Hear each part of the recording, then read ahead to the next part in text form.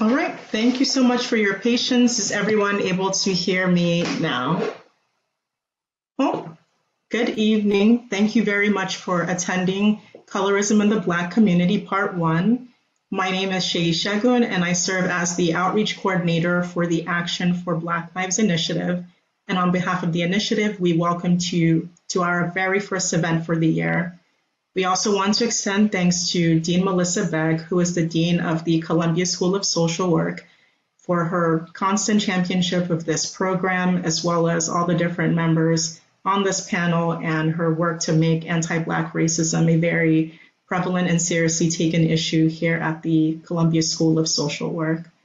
So today what we're going to be having is a discussion on colorism in the Black community. We will have a 45-minute panel, and from there we're going to transition into facilitated breakout sessions. Before we start, we wanted to kindly ask everyone, first of all, if you would just like to see the participants, you are going to go into your video settings, and there will be a button that you will see. It's on the very bottom bar, the toolbar. You should see a arrow from there, and when you click on the arrow, when you scroll down, there should be an option to turn off video for non-video sharing participants. Should you have any issues with those, with doing that, please contact Samantha or Chris, who are both participants as well in the event. Furthermore, if you have not chosen your affinity group, please also contact Samantha or Chris, as our breakout sessions, as mentioned, are going to be based off of affinity group. The whole ethos of this is to make sure that we have a safe environment for our Black identifying students and participants to share their experiences around colorism. So with that being said, we will start off our presentation, and thank you so much again for your attendance.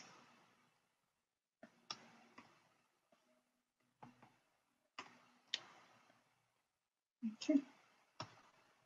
So why this issue of colorism? As we speak very closely right now and clearly about anti-Blackness, one of the things that we're also dealing with in the Black community is, how does this show up for us as well? So then we talk about this issue of colorism. As we've defined it, colorism is a form of anti-Blackness that came out of white supremacy, which preferences lighter skin tones over dark ones within communities of the same racial or ethnic group. Very simply, it is a form of discrimination, and it is a form of prejudice. Colorism is not something that is unique to the United States, but for the context of this event, we're going to speak of colorism in the United States. Colorism as well is something that we see as a common phenomenon in pretty much all nations where there are Black and brown persons who reside in those areas. So colorism starts with slavery, chattel slavery specifically, which was the enslavement of African persons who were unwillingly taken from the African continent in order to build wealth for the New World, the United States being part of that New World. When you were considered a slave, you were actually not legally a person. This meant that you couldn't enter into civil contracts such as marriage or own property, and also you weren't considered a citizen. So we start to see that Blackness equals some kind of subjugation, and not even some kind, it is complete subjugation. You're not considered a human being. Even up until 1787, that's when we have the Continental Congress, and then we talk about the 3/5 compromise, which made Black persons 3/5 of the population in order to increase the population of the southern states, which is also unfolded into the current electoral college that we currently have. So again, Blackness is enslavement and whiteness is liberty, and you are now property versus being a human being. So again, moving on to this idea of rape and the mulatto class, one of the features of colorism that makes it so insidious is that we had slave owners who would rape the enslaved women. Your racial dictation at that point was by virtue of your mother. So for example, if your mother was an enslaved person, even though you could be half white, at the same time, you would still be considered a Black person because your mother was of African descent. And that's what made it such that this was an act of violence against Black bodies in order to continue increasing the wealth of these slave owners and creating, immediately their own persons who were responsible for tending to the land. One thing that's very important to note is that then we have this mulatto class that's born. And mulatto, for those who are not aware, it is considered a derogatory term. However, at that time, that was the term that was considered, or that was the term that was used for those who were mixed race. One of the things that we notice about colorism and how it starts to manifest through that is those who were of lighter skin started to be the slaves who were able to work in their slave master's home. They had opportunities and access to education and also understanding how white persons at that time moved around in society. So we have that as well. But something that people also need to notice and learn is that when slaves who were lighter skinned were sold, they were actually sold at a higher rate than those who were darker than them. Certainly this is not made any better. However, it is important to notice things like this, as even the whole belief and idea that the color of your skin makes you more valuable is something that we see very early on. So we give this very brief history, and for those who are Black identifying, much of this is not something that is nouveau to them. But with that being said, understanding these bits of history starts to let us see the insidious nature of this and why we've seen it as a representation of, internalized racism for those of us who identify as Black. So then we have this one drop rule. We see that with the one drop rule, this is a way that the white ruling class wanted to continue to make this differentiation between themselves and those who were of any type of African descent. This is something also called hypodescent. So this meant that whatever degree of African ancestry you had, was enough to make you a Negro or a Black person. Again, Negro is a term that is a derogatory term to talk about somebody who is Black. Black people in the United States, we use Black or we use African American or whichever part of the diaspora with which we identify. So why a conversation on colorism? We have talked about this extensively at the Columbia School of Social Work, and we are working towards combating anti-Black racism. Colorism is one of those things that is also a manifestation of this, as we start to see that regardless, white supremacy is something that gave birth to, we have racism in this, and how these forms of discrimination or prejudice are passed on to different communities of color as a way to continue enslaving ourselves and subjugating our psyches. So we're working towards this conversation around collective liberation, but at the end of the day too, this is a conversation that is very new for us to have, as it is a very taboo thing in the Black community. But we know this exists, and it's something that all of us have very personal relationships with. And I'm very grateful to our 4 panelists today and our moderator, Dean Carmelo, for participating in this conversation and sharing their experiences with this. Certainly, this is not going to be the end-all be-all, but we do believe, again, that when you see multiple persons having a similar experience, those aren't outlier experiences. That's a phenomenon at that point that continues to happen. So with that, I'm going to introduce our panelists. And from there, I will turn the conversation over to Dean Carmelo, who will moderate the event. So Dean Carmelo is the Dean of Diversity, Equity, and Inclusion at Columbia University School of Social Work. She's been with us since May 2018 and officially opened the school's Office of Diversity, Equity, and Inclusion after transitioning out of her prior position of Director of the Offices of Enrollment, Student Services, and Financial Aid at the School of Social Work. She has more than 17 years of experience in student affairs and many years of experience conducting workshops and facilitating dialogues on diversity, self-awareness, and critical conversations. Prior to joining the Columbia School of Social Work, she was an Associated Press award-winning newspaper journalist in Southeast Texas.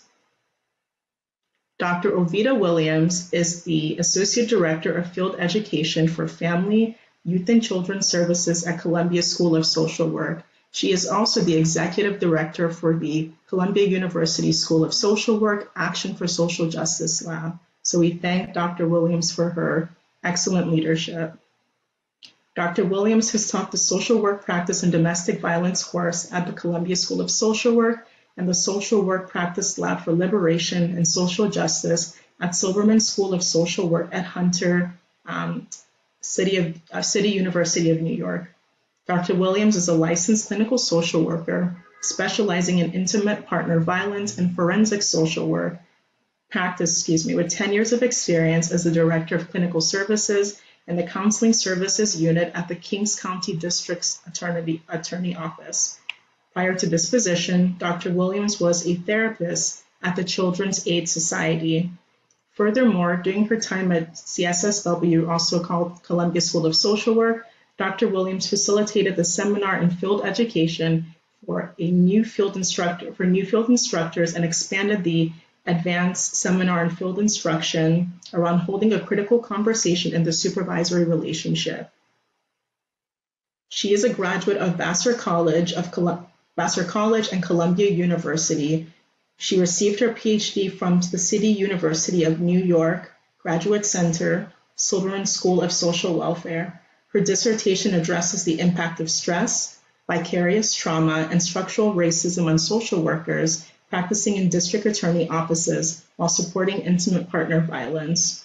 Dr. Williams is a co-author on the recent book, Learning to Teach, Teaching to Learn, a guide for social work field education, published by the Council on Social Work Education. Next, we have Dr. Jelana Harris. Dr. Harris is a licensed psychotherapist, certified hypnotherapist, certified life coach, and consultant based in New York City. She is a full-time lecturer at Columbia University School of Social Work and operates a private practice in New York City, providing therapy and coaching to individuals, couples, and families.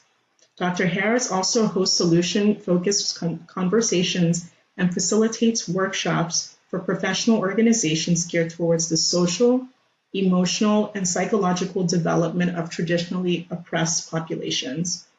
Dr. Harris completed her Doctor of Philosophy in Social Welfare at Stony Brook University, where she also received her MSW and was a Distinguished Turner Fellow. She has an extensive history in social development and community organizing, having worked as a director of youth and family programs for the New York City Parks Department, overseeing the training and program development for 35 youth programs in the 5 boroughs. She also worked as a trainer and facilitator for Planned Parenthood of Nassau County, developing and implementing trainings and workshops on sexuality education program. Dr. Harris is a returned Peace Corps volunteer, having served in the Dominican Republic, where she's worked with small business owners, government and local non-governmental organizations, providing training and facilitation in English and Spanish on strategic planning, leadership, and program development. She received her Bachelor of Arts from Emory University in Atlanta, Georgia, with majors in both business economics and dance. She also received certificates in dance and music from both the Edna Moundley School of the Performing Arts in Kingston, Jamaica, and the University of Havana in Havana, Cuba. We have Dr. Eva Haldane. Dr. Haldane runs a consulting firm, ECH Consulting, where she teaches communities of color about mental health and speaks and writes about living with mental illnesses and creates programming for children. Dr. Haldane has 13 years of experience in the nonprofit sector, where she conducted program evaluations and is currently working in program quality improvement.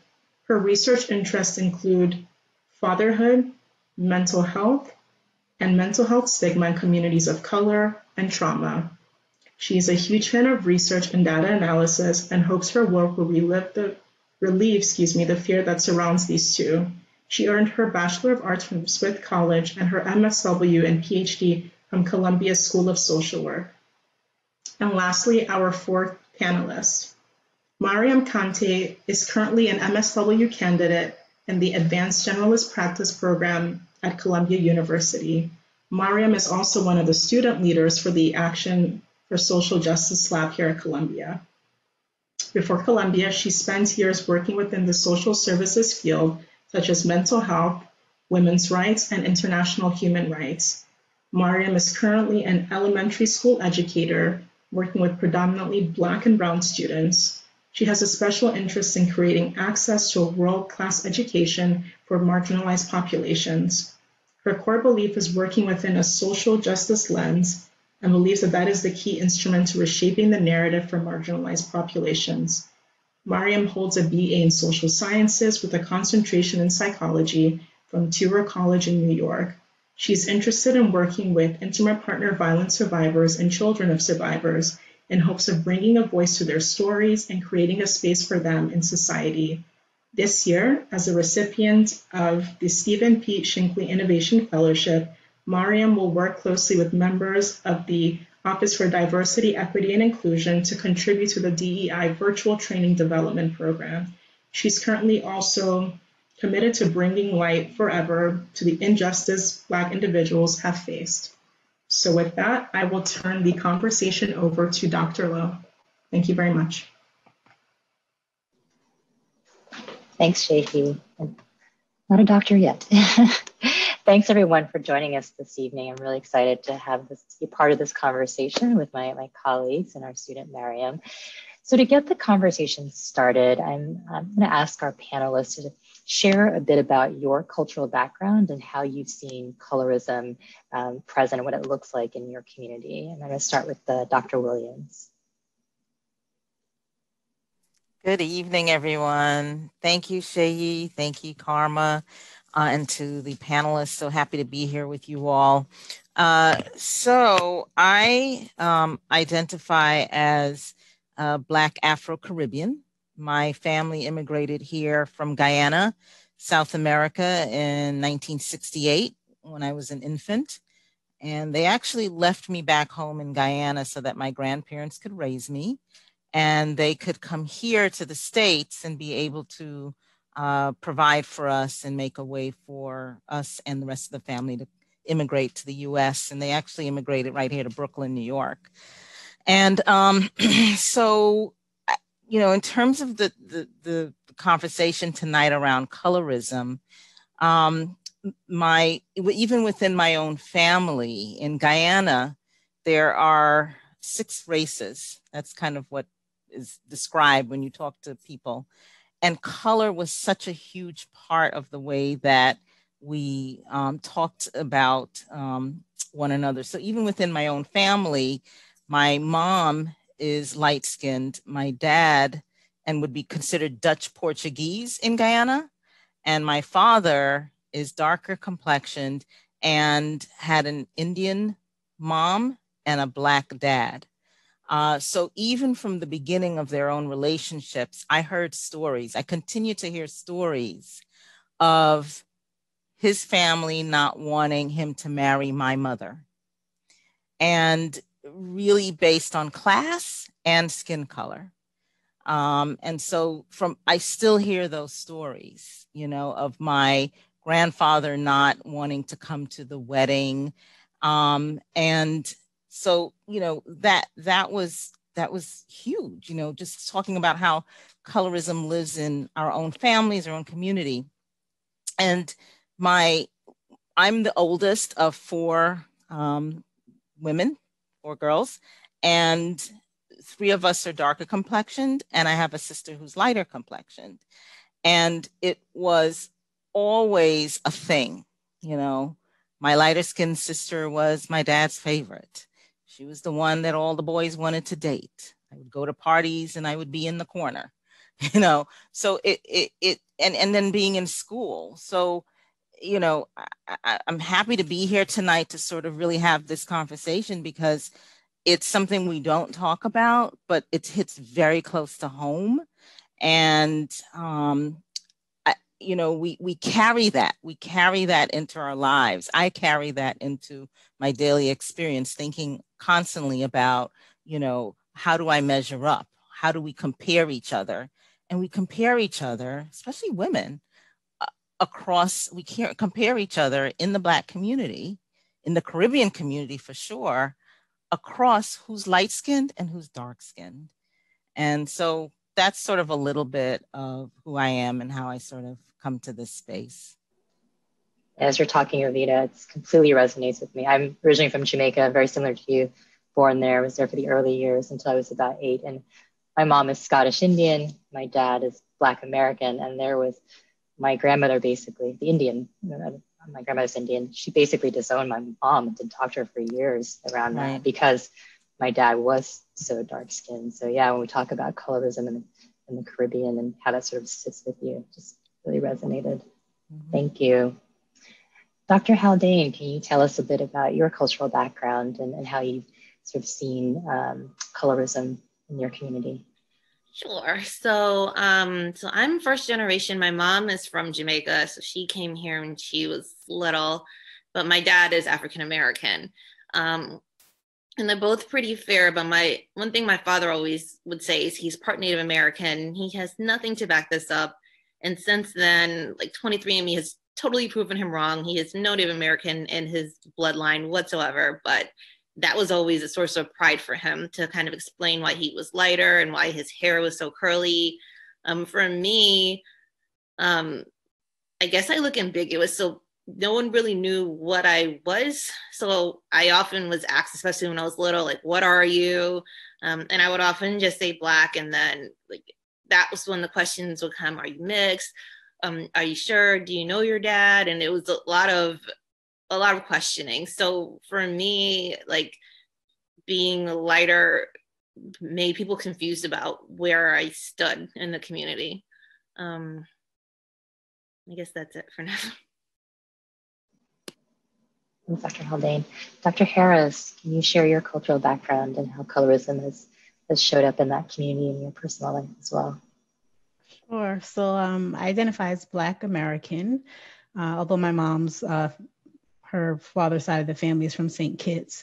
I definitely grew up with colorism, and Dr. Haldane, what you're talking about really resonates with me. There was sort of a way that the family celebrated white ancestry and really, made a point of announcing that in some ways, which was something that was really, I struggled with, I think, early on. My mom is lighter skinned, my dad's darker skinned, and then on my mom's side of the family, her kids, me and my siblings, we're the darker ones in that family. And my dad's side of the families were actually the lighter ones. I'm actually probably the lightest sibling in my family. Complexion really wasn't, well, I should say colorism in terms of light skin or dark skin wasn't really something that was spoken up a lot, but just to kind of expand this conversation around phenotype and hair texture, that was something I heard quite frequently. A lot of folks in my family have like very narrow noses. I didn't, but then I had hair that people framed as good hair, right? And so those became conversations around those sorts of distinctions. And this really, really took a hold of me, around the time I went to college, and I did a lot of traveling abroad, a lot of traveling in the Caribbean. And I would get those same sorts of questions like, are you Black American? Well, you don't look like the typical Black American. Are you sure? The same kinds of like as if I don't know where my family is from. And so that, really became something that I really started to feel really passionate about. And in fact, I did my master's thesis on the concept of folks distancing themselves from Blackness in various ways around colorism, hair texture, and things of that nature. Thank you, Dr. Harris. Miriam, can you talk about your cultural background and how you've seen colorism play out in your community? Yeah, so I come from the West African tribe. I come from a Mandingo tribe. Colorism was just out there in our face, right? The lighter you are, the more pretty you are. It was the light-skinned ones would get the better husbands. And I saw colorism early on. I remember my mom used to say, oh, you and your dad are the dark-skinned ones, and me and your brother are the light-skinned ones. So you guys go over there and we'll stay over here. And I began to internalize it so much growing up. And I shared with Shay earlier, from 2017 to 2019, I started bleaching my skin. So I was 4 shades darker than what you see right now on the screen, but I was chasing this beauty. And this beauty is this lighter tone. And any product that you could imagine, I used because I was just dark and that wasn't beautiful. And I always get questions when they see the old picture of the old Miriam as to why did you do this? And I can't explain it. I really can. It's like I hated my dark skin. And even now, when I look at my dark skin pictures, I'm just like, this is ugly. I don't want to see it. And I still have traces of this colorism from growing up, from just one single comment of, you're too dark. Or even with my dad, he used to say so early on, you should definitely go to school because you're very dark. So that doesn't mean that you're going to get a great husband. So you just better get that degree. And that's just how I walk through society with dark, ugly, find something else to depend on.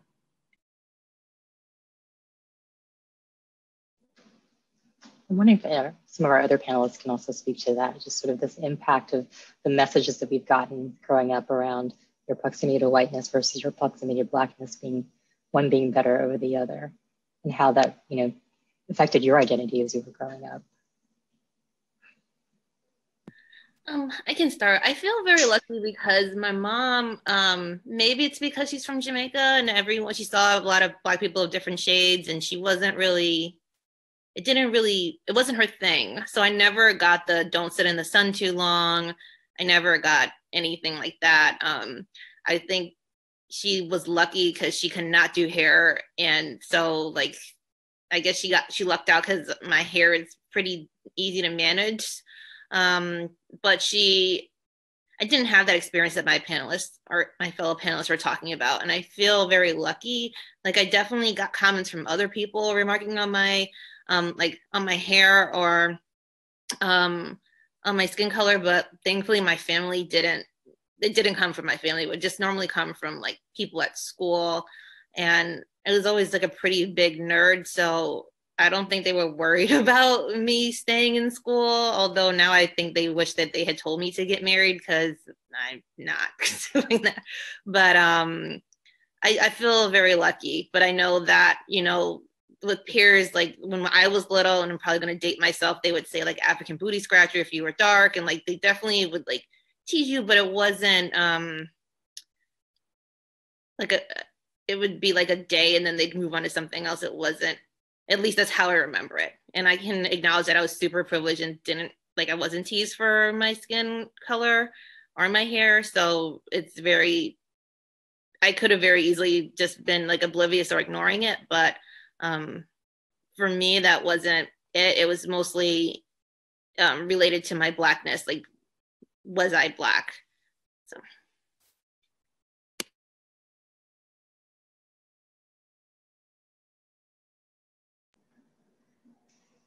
Dr. Williams or Dr. Harris, you want to comment or add? Yeah. Go ahead. Go ahead, Dr. Williams. I feel like, my mom was really pro-Black. She painted our dolls Black, when there weren't any. She really went out of her way, I think, to make us feel comfortable in our skin. So these were kinds of things I heard when I stepped into with my cousins or grandparents. I would hear those sorts of things when I stepped outside of my nuclear family. And like I said, for me, what I heard more were things about phenotype, which is really interesting. I think I didn't pay much attention to my complexion, and maybe it was, sort of going with Dr. Haldane was saying, it may be because I was a lighter person in my family that I didn't really absorb that, but I remember the messages about the things about me that were different. And so definitely, again, my siblings all have this very narrow nose, or what we call the white nose. And I didn't. So those are things that really always stuck out to me. I would always be told to pinch your nose, as if I could change the shape. And I thought I could when I was younger. And so those are things that I think I grew up really having a complex around. And you know, what's an interesting thing too, like, and when I got into college, and this was before the quote unquote natural hair movement took off, and I went natural because I was really about trying to find a way to embrace who I was and how I looked.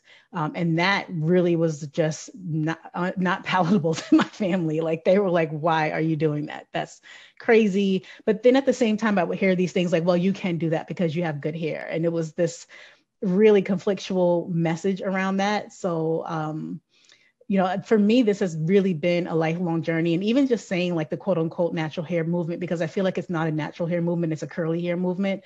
I don't feel like natural people are still slicking their edges down. People are perming their edges, you know, so it's only acceptable in the sense that you still have this hair that looks a little ambiguous, or you don't see people representing that movement with like type, whatever the hair typing system, right? But like hair that is really coily. So that's been my experience with it. I feel like there's so many contradictory messages that I received around it that, you know, I still, you know, sort of like Miriam was saying, I'm still moving through that space and learning to really love and accept myself just exactly as I am.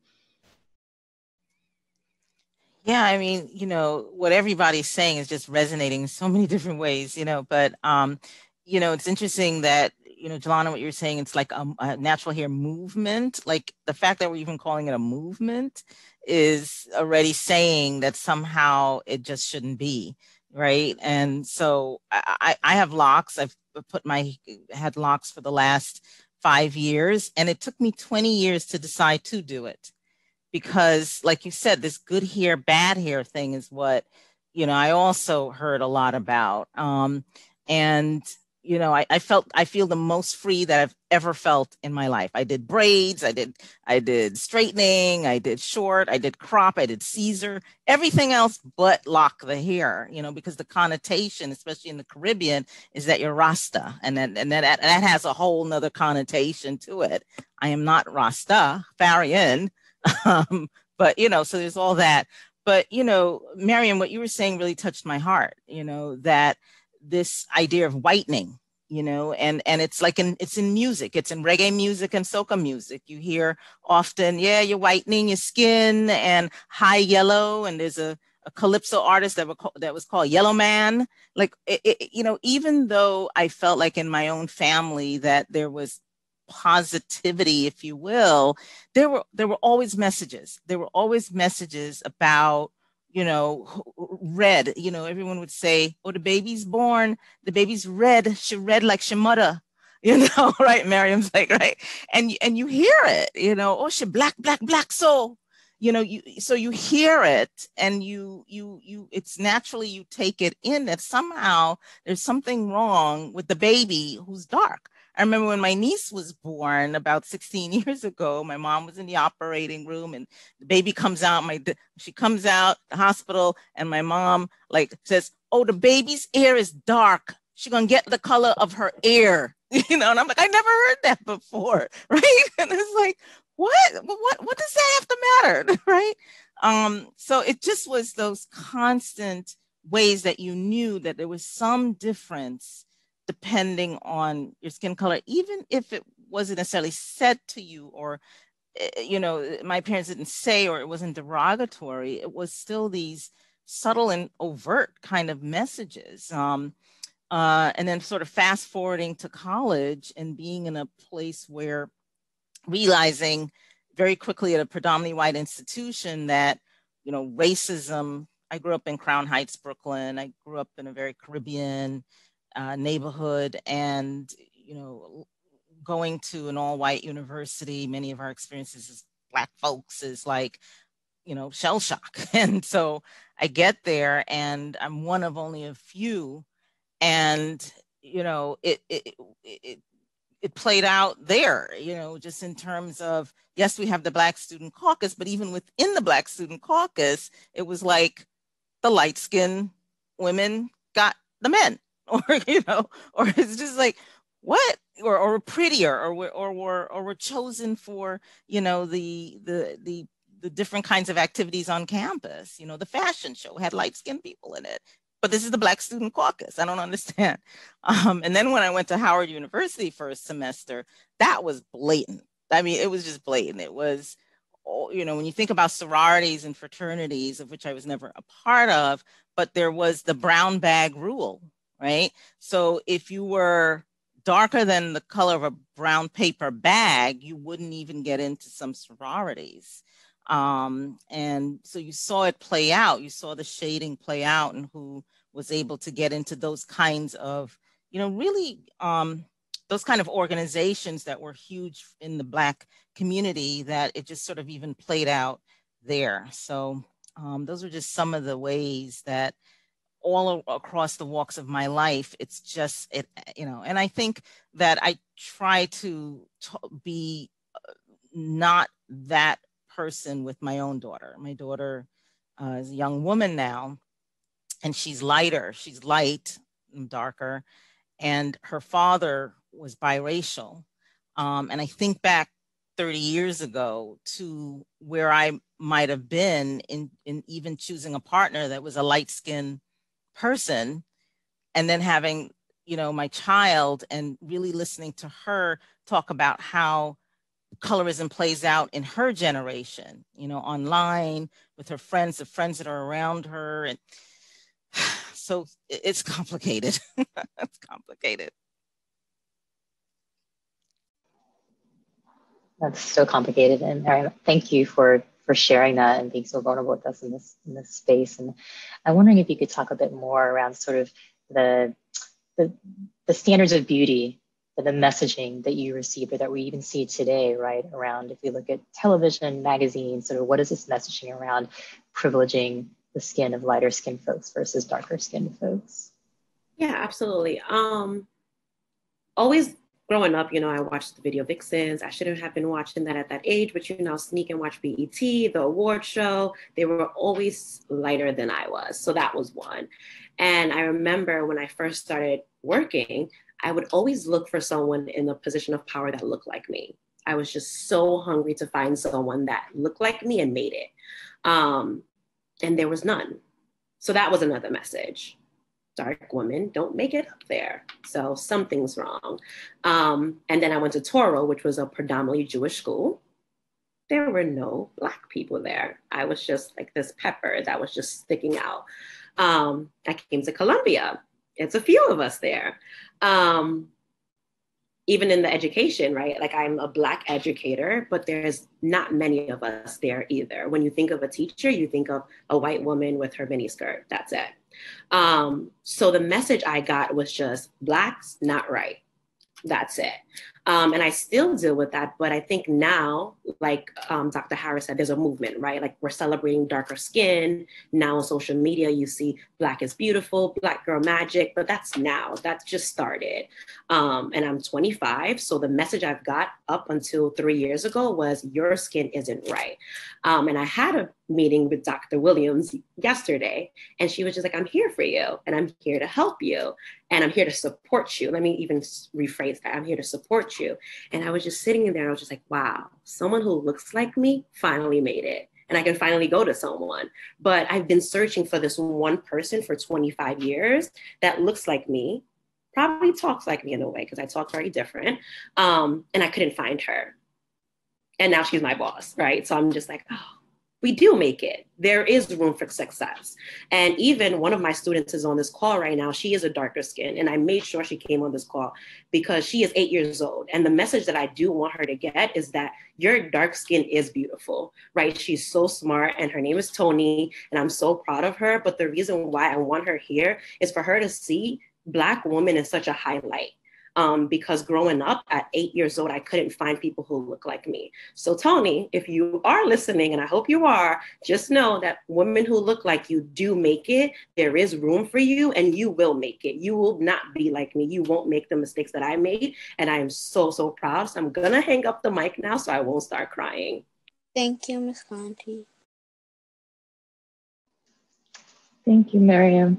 And you gave me the perfect segue. My next question for our panelists was going to be how we see, or how do you see colorism playing out in academia, whether that's K through 12 education and or on the university level, which I think I know Dr. Haldane, you've got a little bit of both experience there, and Dr. Williams with your work as well, and Dr. Harris. So it's an open question if anyone can talk about just sort of either from your personal experience or just what you've observed with respect to colorism in academia.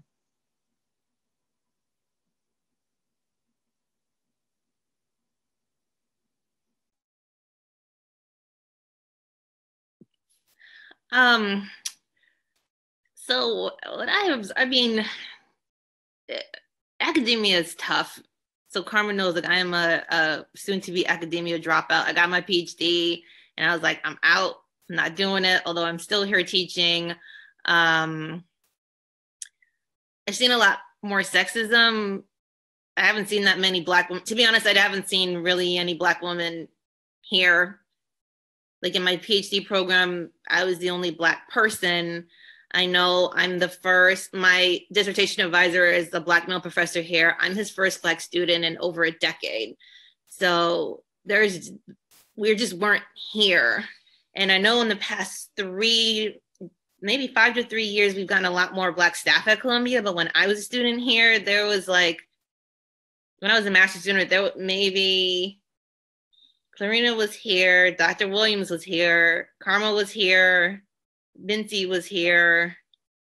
I think that might have been it. Like it was just us. So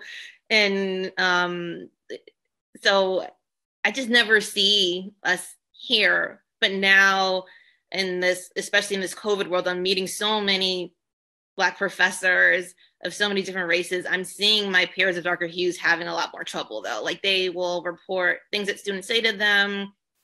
And I don't know if it's because maybe I'm younger, maybe it's because I'm fair. I don't have the situations that they've had where, you know, people are just like blatantly disrespectful to their face.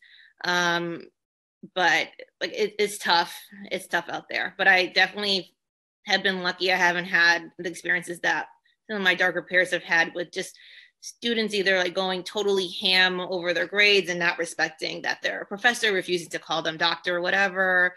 You know, having, especially now that it's okay, it's cool to talk about racism, having a lot of like their white peers try to like co-opt their work and have them do the work for them, or, you know, expend that labor.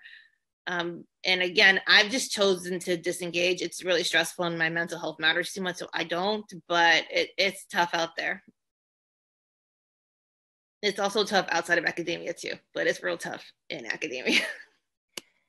Yeah, thank you so much for saying that, Eva. And I'm so glad to see you. I was like so excited. I didn't even know you got your doctorate, but congratulations. You know, it's like it's tough, it's complicated. And you know, you're one of the few. You're one of like the few just in these spaces, you know, the kind of meetings I go to, or even in my job in the field education department, when I say I'm from Columbia University on the phone and then I show up in an agency and they see me, you know, it's like, what? Oh, you know, I went to one agency one time and they said, are you a parent? Are you here for your kid? I said, no, I work at, you know, so it's constant. And it was important for me being in the going to a doctoral program. It was important for me. I chose the CUNY Graduate Center because it is really diverse, you know, because it was a space that I felt like I would have very many different people and people that were Black and brown. And in fact, my cohort was a nice sort of group of people. I kept really good friends with folks. And it was still always feeling like you're just fighting to keep up with your white colleagues, you know, and who's publishing with who's got faculty that they're very close with. How are those connections made? How do I make those connections, you know? Right. And it was just, you know, so it was always trying to find, if I belong, where do I belong, and to have my voice be heard and to compete with what I know my white colleagues have access to. I barely got into a program, you know, and what I might not have access to. And, you know, a few of my colleagues actually of color, we actually just presented at SWIR on doctoral students of color, and peer support.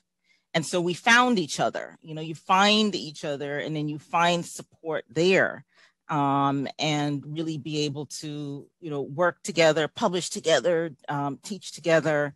And I'm so happy to be working with Jelana and myself and Courtney and Zuleika. Like, I actually feel so empowered by what's happening right now. It's mind blowing to me that the four of us have found a place in academia to do what we love to do and be Black women doing this. And Mariam, what you said is so powerful. I do this. I stay here. Like, a few times I could have left and be frustrated with how the racism and all of the crap that happens here and being overlooked for jobs in this space and all sorts of stuff we won't get into. I'm here because of you, Mariam. I'm here because of students who come into my office and say, it's hard to be in this class, it's hard to be in this place. And I'm torn because on the one side, I get it and it's hard. Karma and I have had these conversations. And the other side, I'm like, please get this degree. Please go get this degree. Please finish this thing, But I know I don't want to put someone in a situation where they feel like, but it's tearing me, my emotionally getting torn apart in this place. And the other part is like, I know you can do it. And next thing, after you finish this, go get your PhD. So I'll end. Thank you, Dr. Williams. As you're talking, I'm like, yep, yes. Particularly that last bit about staying in this space. And, Dr. Haldane was right. For many, many years, I'd walk the 5th floor, and it was very easy to find the 2 other people that looked like me. And so it was really important to stay because representation matters, right? Dr. Harris, did you want to add anything? Yeah, I mean, everything that folks have already said really resonates with me as a Black woman in academia. I'm trying to think of something specific around colorism in academia. I really feel like being a Black woman just in here trumps that because there are so few of us. But I guess one thing that I do see coming up around colorism is the policing of Blackness.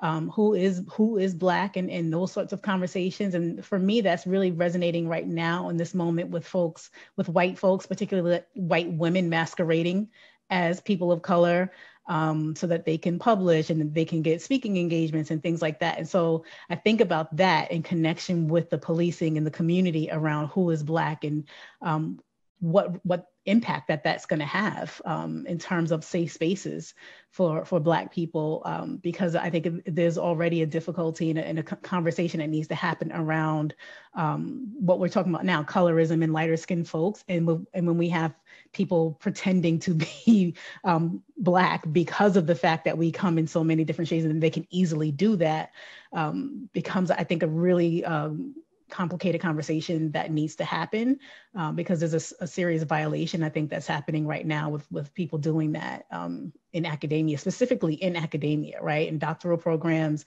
professors pretending to have indigenous roots or pretending, to be Latinx or, whatever it is. So that's somewhere where I specifically see colorism is starting to really, really show up. And this idea of how we already have an issue where we're sort of policing around Blackness in the community.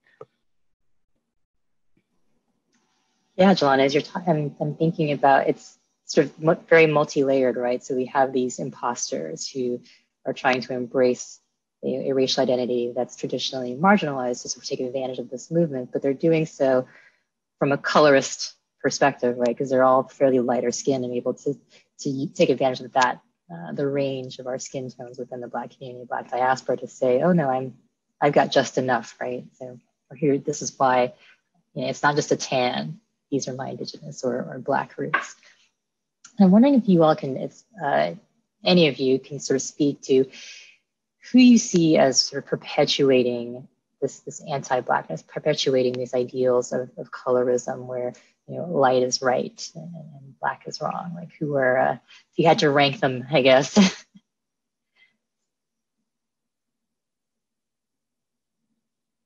You gonna get me kicked out the community. I'm gonna say it. I see Black men as huge perpetrators of this. I'm not gonna say they're the only perpetrators, but I see this the most with Black men, and maybe because I have brothers, so they're extra candid and like how they view women. Like at one point, my brother is younger, so at one point he was like grading women by like wood grains, and I was just like, what is this, the game now? And so like he wouldn't date women that were darker than like this certain wood, and it was like a whole, we got like so many, like we ruined all the holidays fighting over my brother's refusal to date anyone, like even now his girlfriend's not black, and it's just, I don't know. So like for me, I see black men constantly saying stuff about darker women.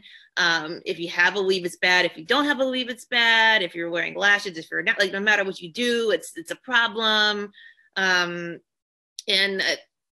I don't know, but that's my top layer pick.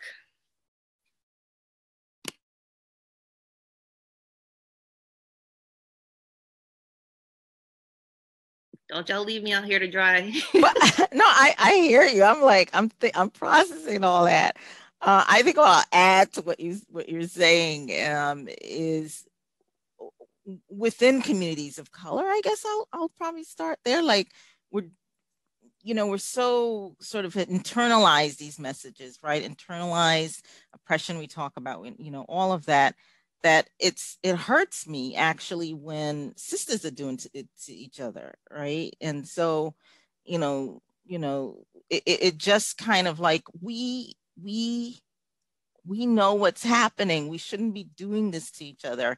She has this here, or she has that complexion, or her nose and her butt and her this and her that. It's like we're doing it to each other. So where's the sisterhood in continuing to perpetuate those same kinds of derogatory messages to each other, and how can we sort of empower one another, and compliment and love and embrace all of who we are, and not sort of shut down because of anything but like skin color.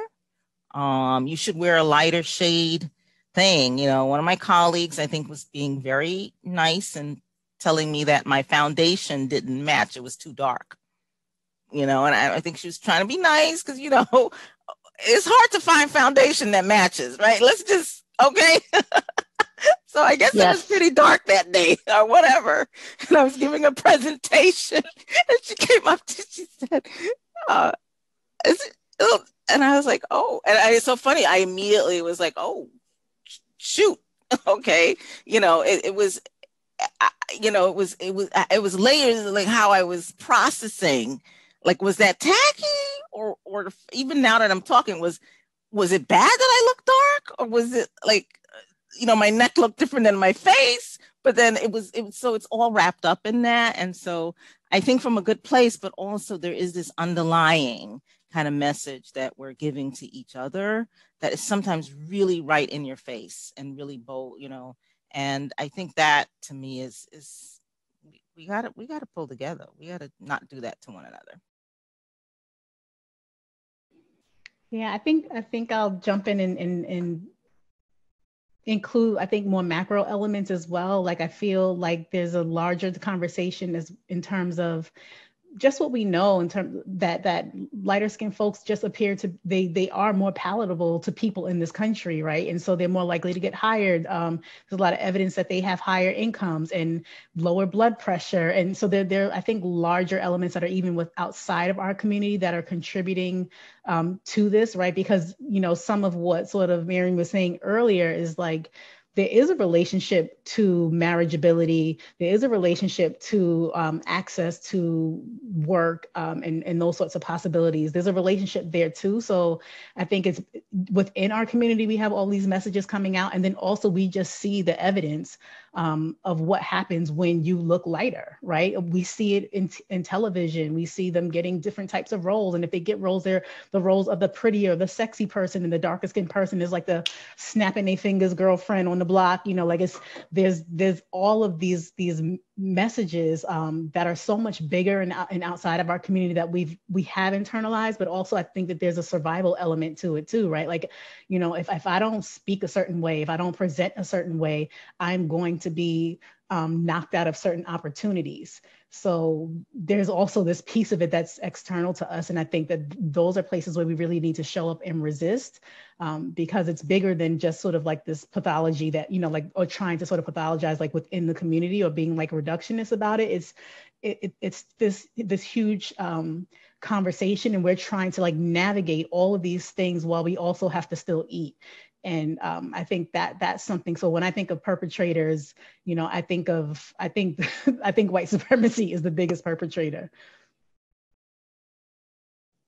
Would you say it's just pervasive in our very existence? I mean, the messaging is coming from everywhere, right? Whether it's what you see in music videos, as you're saying, Mariam. I mean, I'm just thinking now, like even within rap music, if we look at the female artists that are sort of at the sort of top of the game, looking at their skin color, sort of what are we glorifying from all sides, whether it's our family unit or external society, media, what we're seeing in academia around, the leadership positions that folks hold and the association with their skin tone. I want to be mindful of time. So I know we are going to break out to breakout groups. So Shei, I don't know if you want to come on and walk us through the next part of our evening.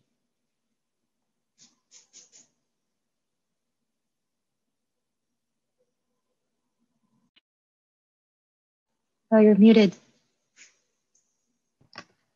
Okay, sorry. So thank you to everyone. You had me in tears. At least I have my glasses on, so it's not, you can't see my eyes that are red, but that was fantastic. And sorry, we were running late on time, but I would have loved to hear more. But at this point, we're going to transition into the breakout group. So all of you had designated your affinity group, which is going to help us dictate what breakout groups we're going to be in. We're going to be in those rooms or groups for pretty much until about 6:55, or just about maybe 3 minutes to 7 o'clock, and then we'll rejoin and share some takeaways. So shortly, you should be invited to a breakout room, and we will see you shortly.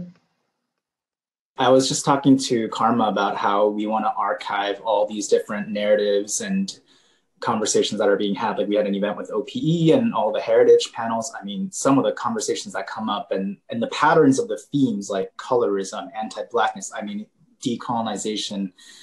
I am like so humbled by these conversations. I'm really excited. Ovita, I really want to just highlight like that comment that you made. I think it was in the meeting for this specific event when you said there's Blackness as a like power structure, and then there's Blackness in terms of the skin color. Like that's something that I've just been constantly thinking about. So I appreciate you like naming that or voicing that. Yeah. I don't know. So, I'm a little drained right now. It's like, right. And I think that that's another thing. Like, how do we take care of ourselves? How do we find ways? Because to share, to process, literally. Usually, I guess we'd go down the block and have a drink, but right? Usually, we'd leave these things and be like, "Whoa, that was heavy." But but yeah, I mean, we want to have these spaces, but then it's so hard to hold it. So thank you.